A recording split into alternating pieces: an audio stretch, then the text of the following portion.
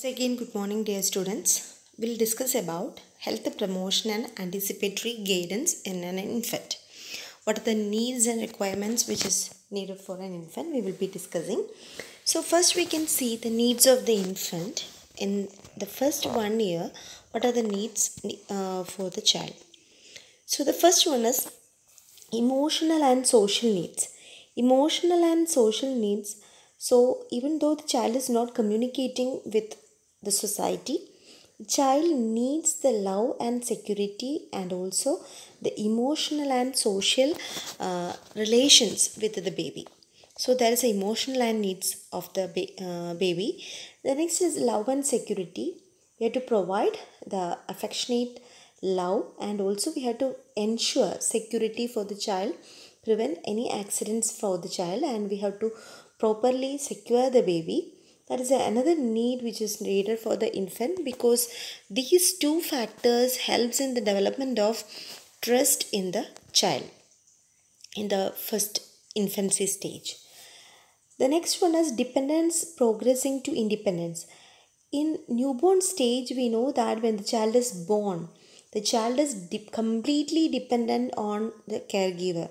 And from that condition, we have to help the child to progress to the independence at least towards the end of 1 year. In the possible areas, we have to provide independence for the baby. That is a dependence progressing to independence. The next one is discipline leading to self-control. As the child is progressing towards the independence, we have to provide the proper guidance so that we are maintaining the discipline with the child, and which helps in the self-control of the infant. And the next point is developing self-esteem and biological needs like elimination, hygiene. These all areas, the child will be completely dependent on the caregiver. So in these all areas, we have to provide care, and also we have to meet the needs of the baby in the biological needs. And the next one is nutritional needs. So as we know, the child is completely dependent on the caregiver. So the nutritional needs is also met by the caregiver for the infant. So in the nutritional needs regarding the infant nutrition, in the first 6 months, we have to provide exclusive breastfeeding. That is, nothing other than breast milk should be provided to the baby. So we should not give any other supplements or anything other than breast milk. So we have to exclusively feed the baby with breast milk. So that is the first 6 months. And for 1 ounce of weight gain, daily intake of 120 kilocalorie per kilogram per day. That is a requirement of the infant during the first 6 months. So demand feeding should be provided, and it should be done with exclusive breastfeeding. So that is about the first 6 months nutrition of infant. And after that, in the second 6 months, that is in the 6 months to 1 year, along with the breast milk, we can start with the weaning. That is, additional food can be included, solid food items can be added to the breast milk. That means we are not removing the child from the completely from the breast milk. Along with the breast milk, we have to add some more amount of solid food, that is weaning. So infant gain 0.5 ounce daily, and it requires 100 kilocalorie per kilogram per day. So that is a requirement of the second 6 months. And that is, in less than 6 months, the kilogram or 120 kilocalorie per kilogram is required, and 6 months to 1 year, the child requires 100 kilocalorie per kilogram. This is the energy requirement for the infancy. Next is regarding the prevention of accident in infant. So the common accidents can be the falls. So as it is increasing the locomotion, the child is increasing its locomotion, the child may get easily falls can happen even from the furnitures, bed, or any other higher surfaces. So whenever we are keeping the child, the caregiver should be there, or somebody should be there to supervise the child, because every day the locomotion will be increasing in the child. So yesterday maybe the child will be in a lying down position, now the child will start roll from abdomen to back or from back to abdomen. So we should not underestimate the child's capacity. Every day the child will be increasing its development, motor or any other development. So that will increase the chance of getting falls among children. So every time we have to keep some side rails in the cribs or beds, or we have to give the protections in the side rails, or in the stairs. Everywhere we have to keep uh, something to prevent the falls among children. The second accidents which can be there, that it can be the suffocation, because the child may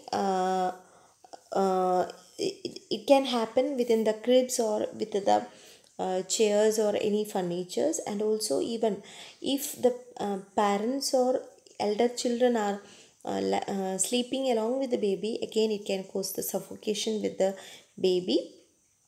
And aspiration, because of the oral stage the child brings every objects into the mouth, so that if we are giving any small objects it can be aspirated, and it can cause serious hazards in the children.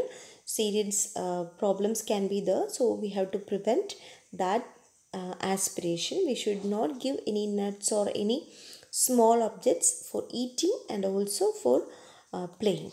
That is an aspiration. The next one is drowning. Drowning is the immersion in the water and leading to death of the baby. So even a small bucket of water can cause drowning in infants. So we should not leave the baby in a bathroom unattended, or we should protect the child to reach to any source of water. Especially in infancy, the water in the bathroom or in the toilet may be one of the reason for drowning. And other swimming pools, these all exposures may not be there in an infant. Even in that condition also we should be there, or somebody there should be there to supervise the child when the child is near to any water source. And the one is burns, by seeing the light, or by the as a part of exploration the child may touch the hot objects, or if the mother is carrying the baby while cooking, these all can result in burns injury. And also electric shock also can be there, which leads to burns in children. So the parent should be taken care these all areas where burns can happen and it can injure the baby. Next is poisoning.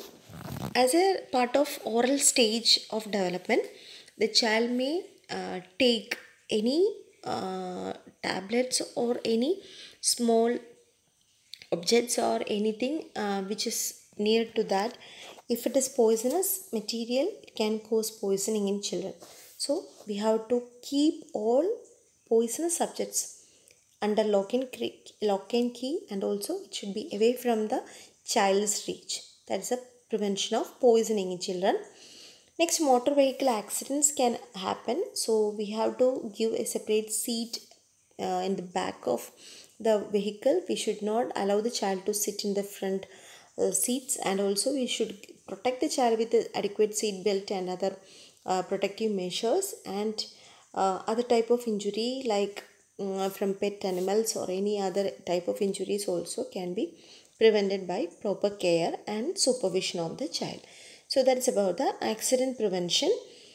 So this is all about infancy, the growth and development of infancy. Hope you all understood the topic properly and study properly.